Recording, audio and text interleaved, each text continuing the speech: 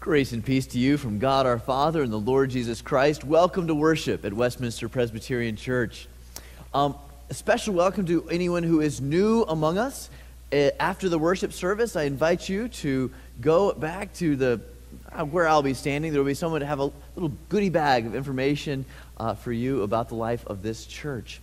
I invite everybody, new and old alike, to take out the red friendship pads, put out your name, send it down the aisle, and send it on back, and notice who's who in your pew.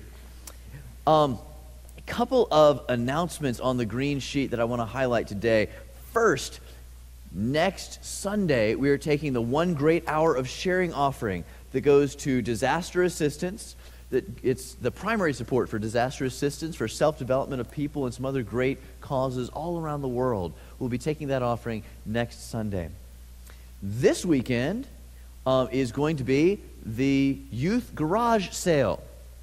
And I know you've been waiting all year to bring your stuff for the youth garage sale, and now you finally can. Thank you to everybody who held off until tomorrow to bring your stuff.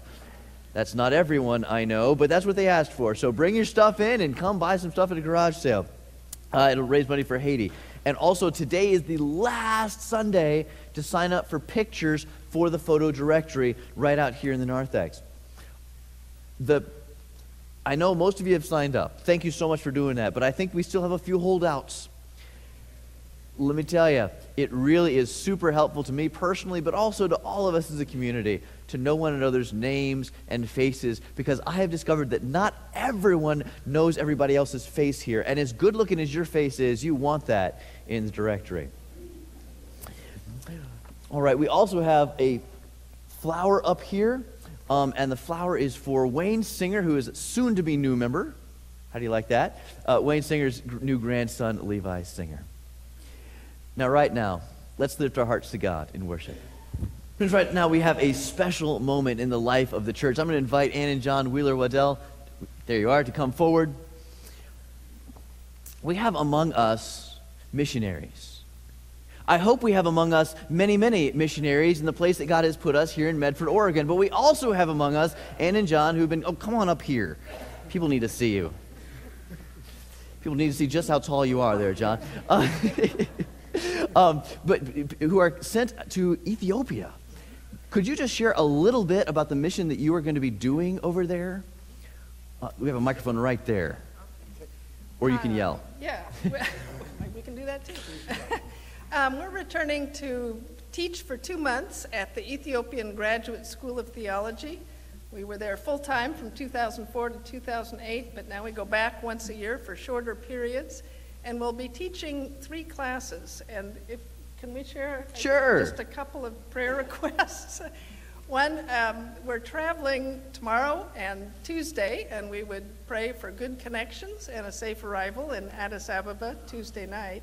And we're teaching 3 classes. 1 we've taught before, 2 are new to us, and someone else has been teaching them the first half of the semester. We're picking them up halfway through, and we're not quite sure what we're picking up. So we have a few days this week to find that out before we start teaching on Tuesday. And then just pray for our spirits and our relationship with God. Ethiopia can be a difficult place to live, and sometimes it wears on us. And pray we stay healthy. In all ways. In all ways, yes. Let's have a prayer for these guys, and let us keep them in prayer for the 2 months that they will be there. I will say, when I was speaking to Rob Weingartner, the head of the Presbyterian Outreach Foundation, and I just asked him, Rob, what's the number one thing that people ask for? What's the number one thing that the people in the two-thirds world want from Christians in the West? And he says, actually training for their pastors, training for their leaders. They really want people who can share the good news of Jesus Christ and have good biblical foundations for them. So let's have this prayer with you guys right now as you're doing that. Lord, I just thank you for John, for Ann, for the calling you have put onto their lives. I do pray for their health, pray for their travel, pray for their mission of teaching, pray for their relationship during this time. I pray for the ministries of interruption that you will put in their lives along the way. Lord, bless them every single step, every moment of every day. Help them to know that they are part of your mission and what steps to take to advance your mission. Lord, that is the same prayer for us. May we be inspired by their example to be missionaries where you've placed us. We pray in the name of Jesus Christ. Amen. Thank you guys so much. Well, friends, today as we come to Scripture, we're coming to the very last sermon in this sermon series. The sermon series has been Why Church? Why does the church exist? And today we're coming to talk about the church exists to be the community of God.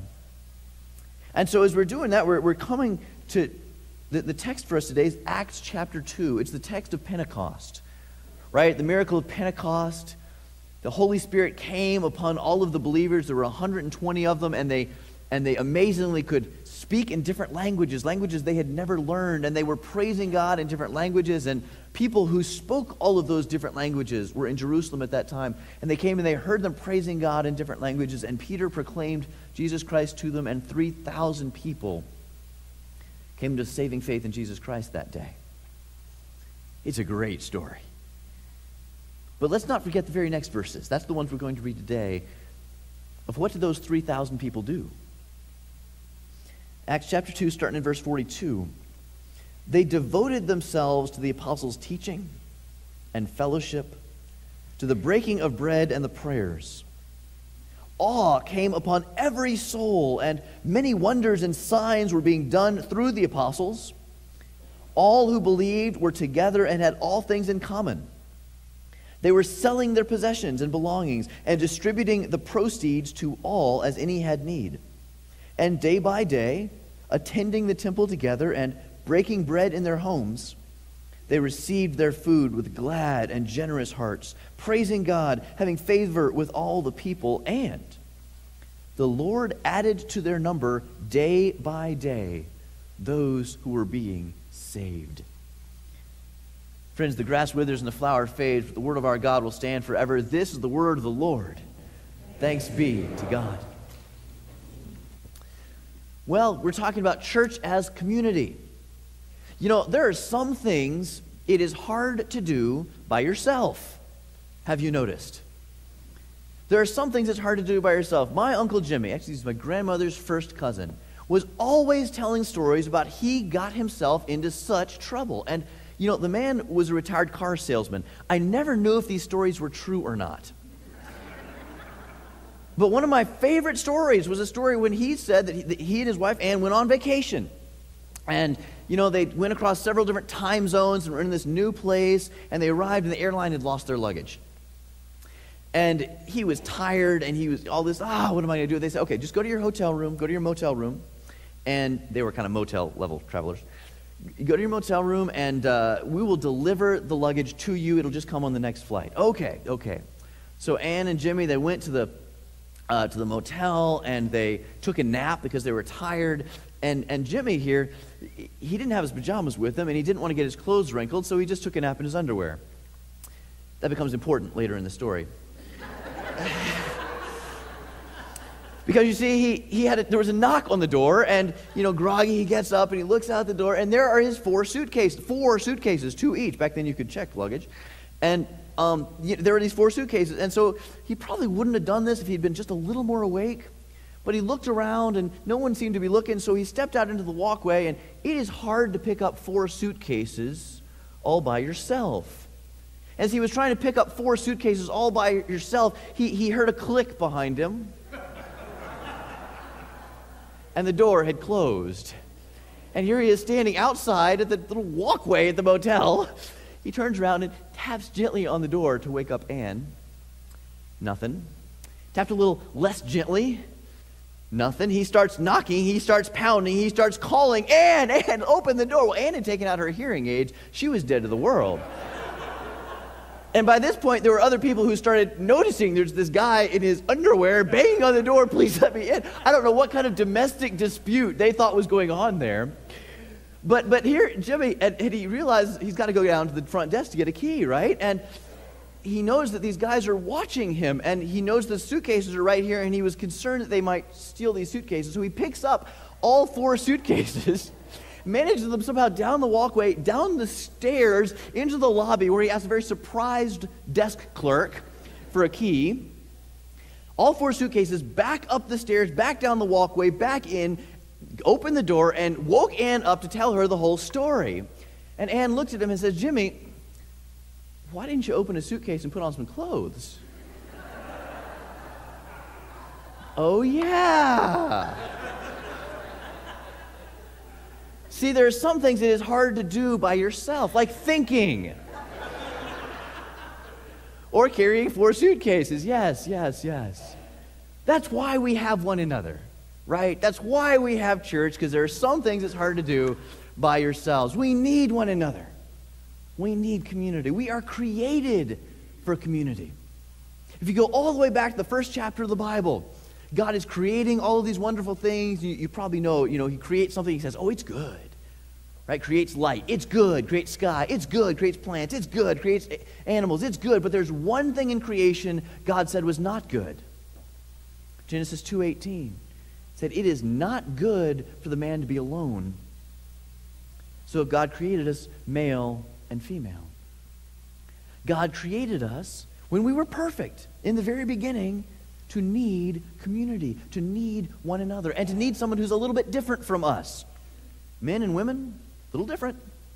You may have noticed, I somehow suspect that God was chuckling a little bit when he did that. But he know that he created us to need someone who's a little bit different for the human race to continue. We need community. We are created for it. And that's back when we were perfect. Now, as soon as people sinned, God had a mission to restore creation, and God's mission to restore us involved community as well. God called not just Abraham, but Abraham's family. Right? The people of Israel were called to be a community of people to reflect God to the world. And he had them in smaller communities of families and tribes and clans, families, clans, and tribes. And then when Jesus came, Jesus created community, right? He called together a community of disciples. And he told his disciples to make other disciples to expand the community. And here in chapter 2 of Acts, when the Holy Spirit came and called people together into community. A lot of people focus on Pentecost and they focus on the speaking in tongues part of it. That was an amazing miracle, but the primary effect of the Holy Spirit was not this spiritual experience. The primary effect was that people came together in faith in Jesus Christ and came together in community. You see, the mission of God requires community. Always has. In fact, just this series, we've been talking about our Great Commission. Our Great Commission that Jesus gives us as his community, as his disciples, is to make disciples. We've said disciples are people who live as a sacrifice, which is worship. People who apprentice ourselves to Jesus Christ, live as Jesus lived. That's discipleship. And people who reach out to others with his love and with his good news. That's mission. That is our commission, and the truth is, every single one of those, worship, discipleship, and mission, all of them require community. We cannot truly worship without community. We can pray, we can sing, we can study the Bible, but remember, worship means giving our lives as a sacrifice to God, and I don't know anyone who has come to faith to truly give their lives as a sacrifice to God without other Christians walking them along the journey. I don't know anybody who just woke up one morning and said, I've never known a Christ follower, but I think I'd like to be one. No, Paul says in Romans 10:14, he's quoting a part of the Old Testament that says, all who call on the name of the Lord will be saved. He says, but how can people call on someone they don't believe in? And how can they believe in somebody they haven't heard of? And how are they going to hear of this Jesus if we don't proclaim Jesus to them? That's pretty good logic to me. Now, I do know I have some friends, Jay and Ann, who are missionaries in the Muslim world. And they tell stories of Muslim followers of Jesus, or followers of Jesus now, but they were raised Muslim, and they walk into a church saying, I had a dream where this guy Jesus appeared to me, and I'm supposed to follow him now, I guess. They know literally dozens of people who have come to faith in Jesus Christ through dreams. The Holy Spirit just sent a dream and appeared to them. It's kind of like this story of Paul, right? On the road to Damascus, Jesus just appeared to him. But that's rare, guys. And even when those people just sort of did wake up to follow Jesus, the first thing they did is join the community of faith. Because we need community to worship. We need community to live as a sacrifice. Worship requires community. Discipleship requires community. We need community to grow in the faith. We need to support and encourage one another. In fact, that phrase, one another, shows up all over the New Testament. I counted this week, there are 36 different commandments that end with the phrase, one another. Things you cannot do alone, because if you have this one another commandment, you need another. Love one another. Support one another, encourage one another, confess your sins to one another, forgive one another, submit to one another. 36 different commandments that we're supposed to do to one another that we cannot do all by ourselves. We're created to need community because the biggest thing we're called to do as Christians is to love. At that Last Supper, he told his disciples, "By this other people will know you are my followers if you love one another." Now, it's easy for me to think of myself as a pretty loving guy when I'm on my own. When I'm looking in the mirror, man, I am a pretty loving character. It's when you put me in a room with actual other people that it's a little harder to love. Love takes practice. Love takes work. If we're going to love one another, we need other people to practice on, right? That's why God gave us families and churches. Jesus even tells us to love our enemies. And if we need to love our enemies, we need to learn how to do that. We need other enemies to practice on. That's why God gave us families and churches. Right? I don't know about your family, but let me tell you, truly, we need community to grow more like Jesus Christ, to support one another in the process. Some people think they can be good Christians apart from church. Find that anywhere in the Scripture. It's not there. Some people think the church is a place, it's sort of a spiritual filling station. It's a place where I come each week and I get filled up so I can live as I want to live, or I can praise God, or I can. Find that one in Scripture. Church isn't supposed to be a filling station where you just go and get filled up, and if you don't feel filled at this place, you just go to another place without any sense of commitment or community. No, if you read through Scripture, turn to any page of the New Testament, open to any page spread, and you will find some verse or some passage about how to live together in community. We need one another. Discipleship requires community. And mission requires community as well. Right? The mission of Christ was to call together this community of disciples, and his commission to them was to continue growing the community of disciples. Jesus' mission was not just to bring individual souls individually to heaven. That's how a lot of people preach it, but that's not how Jesus preached. You read through the New Testament, Jesus preached about the kingdom of God. The part of this world, what it is like when God's will is done on earth as it is in heaven. And we don't do that one at a time. We do that together. We exhibit the kingdom of God by being a community who love one another as he has created us to love one another. The mission of God requires community. Some years ago, nearly 15 years ago, in the mid-90s, I was a volunteer with the Billy Graham mission in San Antonio. Love the Billy Graham mission. Great organization, does a lot of good things.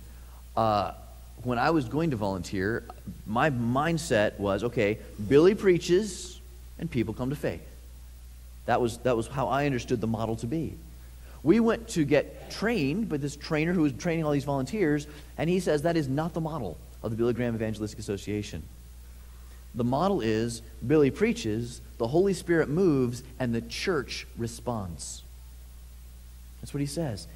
They trained literally over 1,000 volunteers because we had this great, huge event, a week of events in a big stadium, right? We invited people down into the end zone, the football end zone. It's where people would come to pray and people who wanted to give their lives to Christ. And we were trained to be counselors.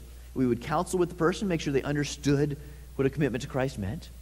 We would pray with them as they'd pray to give their lives to Christ. And then we were to invite them to church. We were to invite them to my church. Please come to church with me. Or if they had a particular church they wanted to go to, we were supposed to follow up and make sure they made it to that church. Because what our trainer said was, if we get people to the end zone but not to church, it's not a touchdown.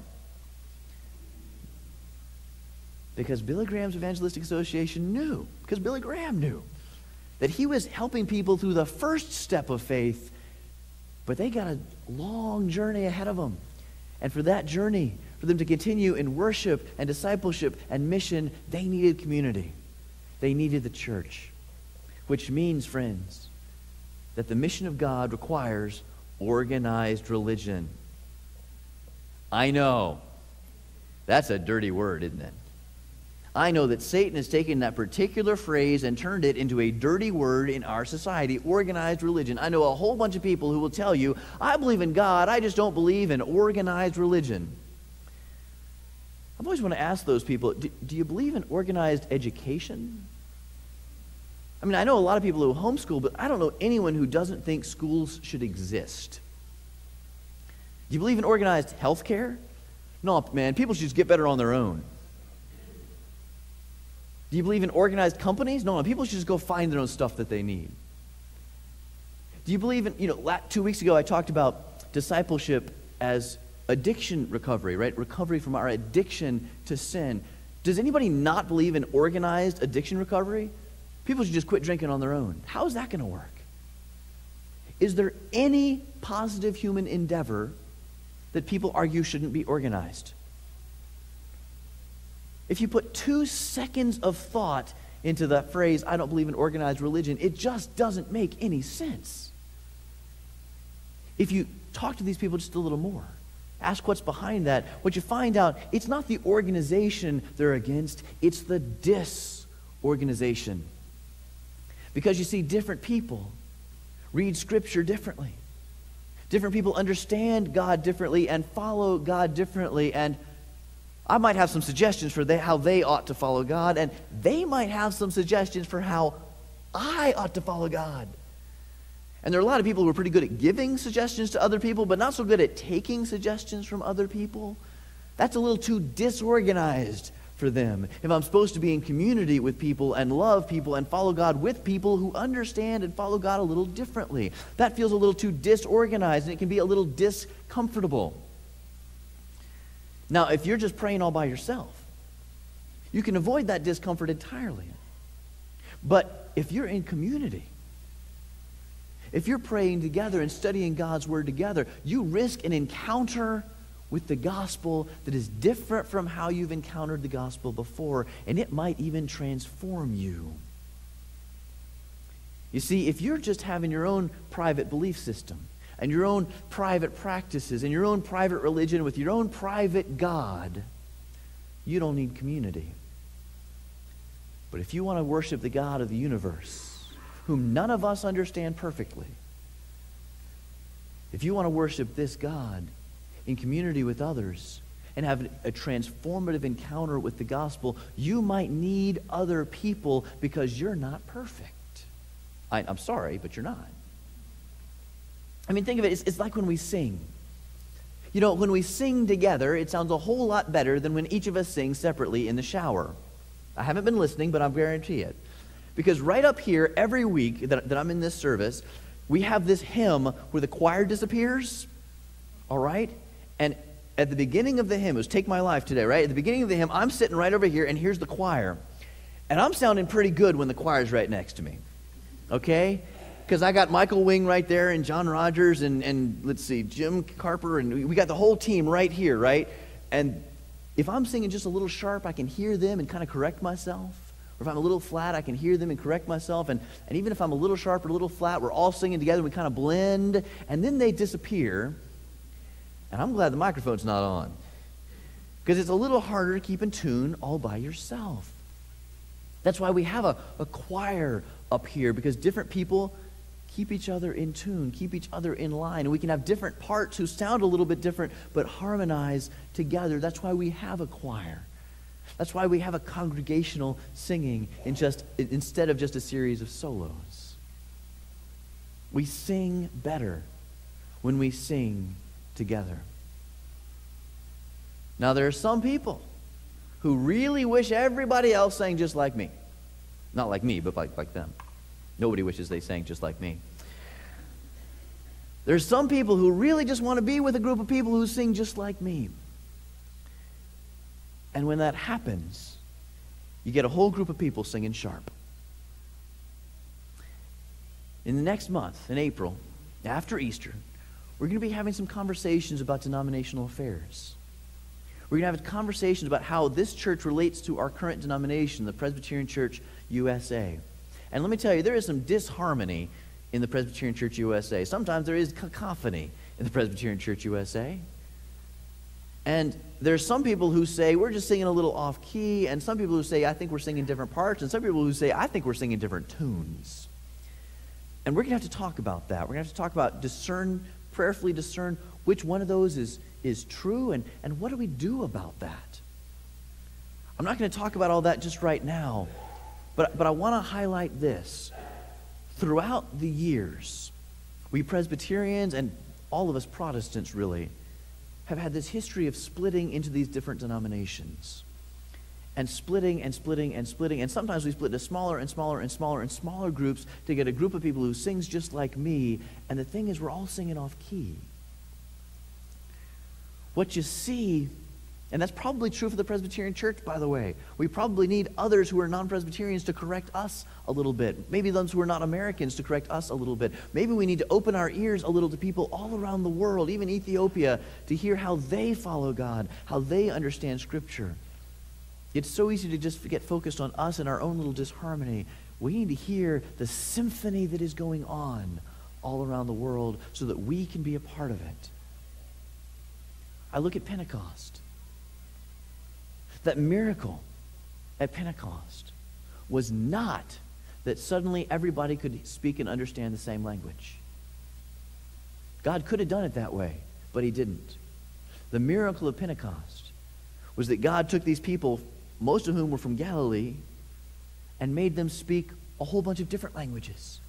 So that people who were in Jerusalem who could speak a whole bunch of different languages heard them praising God in their own mother tongue. And then the Holy Spirit gathered this community together of extremely diverse people around Jesus Christ. Isn't that an amazing miracle? People from Medes, Carthaginians, I'm not going to quote, they have all of these 20 different places that people are from all around the known world, came together around the center of Jesus Christ. That was the miracle that the Holy Spirit wrought on Pentecost. He could pull together a community with extreme diversity and one center, Jesus Christ. If we're going to live into that miracle, if we're going to live into the community we are called to be, we need extreme diversity and we need the center of Jesus Christ. We need to be sure we're staying on that center. How do you form community with people who speak different first languages? You ever think about how bizarrely strange and hard that must have been? You know, before Pentecost, there were 120 people. And that next day, there were 3,000 people. I bet leading up to Pentecost, every single day, Peter was praying, Lord, send the Holy Spirit. Lord, do a great work among us. Help us to be your witnesses with power as you have promised. And then the night of Pentecost, I bet Peter was praying, Lord, what am I supposed to do with 3,000 converts? They don't all speak the same language. How do I do that? So let's look in Scripture. What did they do? And when you look at what did they do, it says, they devoted themselves to the apostles' teaching and to the fellowship, to the breaking of bread and to prayer. They didn't build a building. They didn't start a single committee. They did not even start a worship service. They devoted themselves to the apostles' teaching, to fellowship, to breaking bread together, and to prayer. Now, devoted themselves. The word devoted has good Old Testament usage. It means a sacrifice. Most sacrifices, someone would sacrifice a lamb and offer it to God, but then the family would eat the lamb, or someone would eat the lamb. But a devoted sacrifice was one that was completely given to God. So they completely gave themselves over. We talk about living as a sacrifice, as worship. They completely gave themselves over to God, and what they gave themselves over to was the apostles' teaching, right? Understanding the gospel of Jesus Christ. And second, to fellowship, to loving one another, to breaking bread, which I think does mean sharing meals. I think it also means the Lord's Supper, and to prayer, to being connected with the Almighty God. And as they did this, Scripture tells us it had an effect. First, there were miracles being done through the apostles. That's pretty cool. But the effect gets noticed in the community. Because the next thing it says is they started sharing stuff. Right? Their community gets deeper, and the first step they did is they start sharing stuff. Some people had financial needs, and other people were selling stuff and helping out. And so nobody had any financial need among their group. That's pretty remarkable. That sounds kind of crazy and cultish in our materialistic society, doesn't it? But they were sharing because they realized that these 3,000 strangers were now family. And it's not, so that stuff's not my stuff, it's family stuff. And the second thing they did, it went even deeper. It says that they broke bread in their homes. Literally, it says from house to house. They didn't have one place to meet, but they broke bread. They ate together. They shared a very private moment in their real private spaces. They really got involved in each other's lives, got to know one another. And it went deeper because their community had an effect. The effect was God was adding to their number daily those who were being saved. Here's what's amazing to me. It does not say God was adding to their number because of the great preaching they had. It does not say God was adding to their number because of the amazing programs that they had. It describes the community life they had and then said God was adding to their number daily. I suspect other people were looking into this community and saying, those people are nuts, and I want in. Those people are crazy, selling stuff and giving it to these strangers they just met, meeting home to home to home, sharing their personal lives, sharing their personal spaces. That is absolutely nuts. I want in. I want to be a part of a community that loves each other like that. What would it be like to be in a community that loved each other like that? What would it be like to be a part of a community that just shared stuff? You know, I have in my garage a set of mediocre golf clubs. They get used like 3 times a year. I bet there are a bunch of mediocre golf clubs in the garages in this congregation. If we actually shared stuff, some of us could go together and get some pretty nice golf clubs. And they might get a little more use.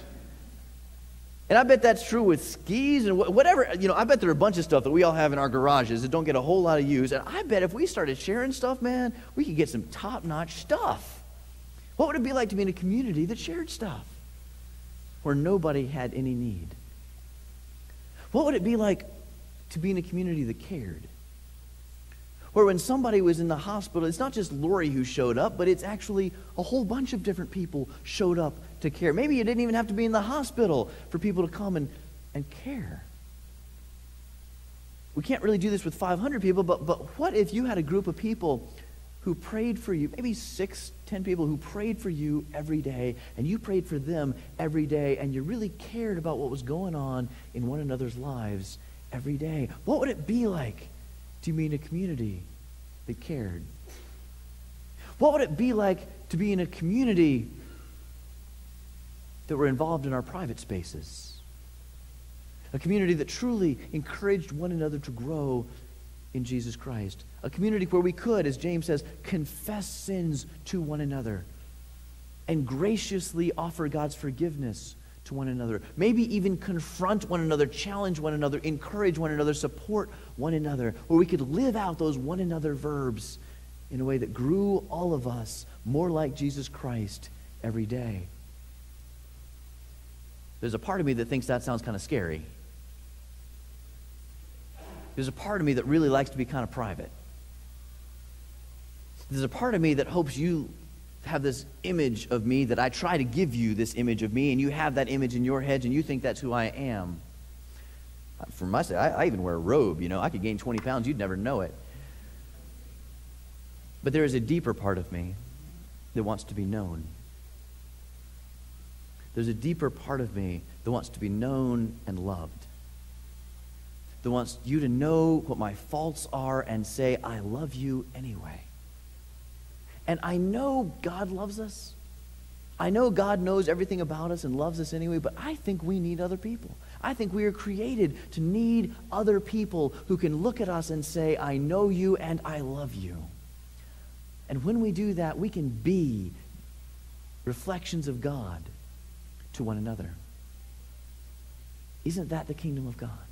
What would it be like to be in a community like that? What would it be like to be in a community that had an effect? See, if I think we were in a community like that, I don't think we could keep people away.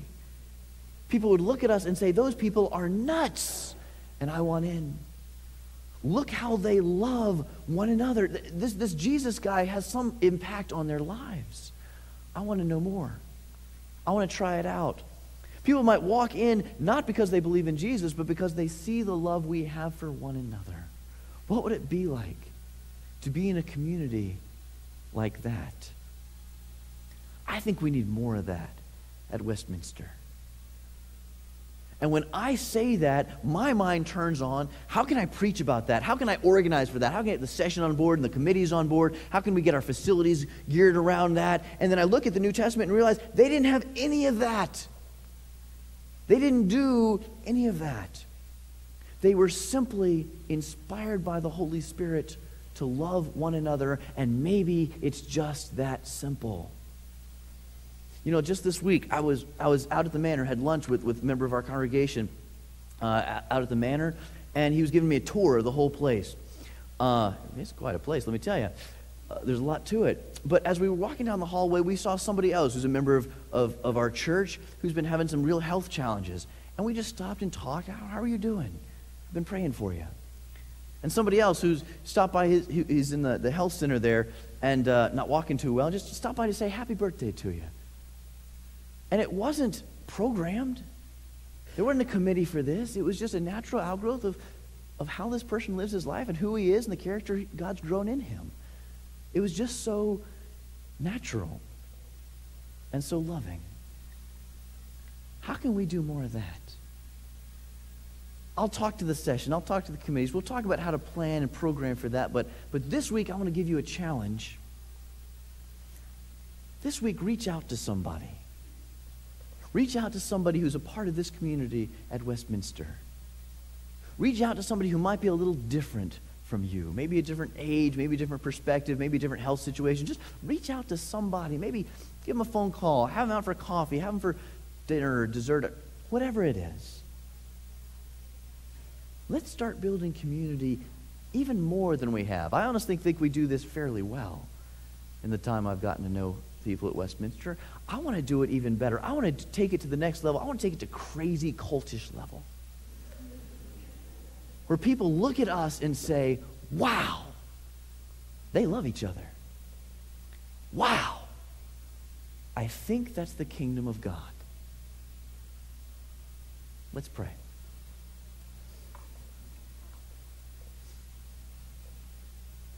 Lord, help us to love one another because you love us. Help us to love one another to show the world that you love us. Help us to love one another to show the world you love them too. In Jesus' name, amen.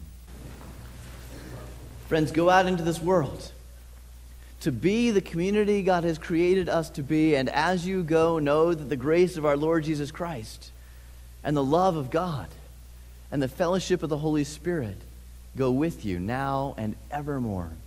Amen.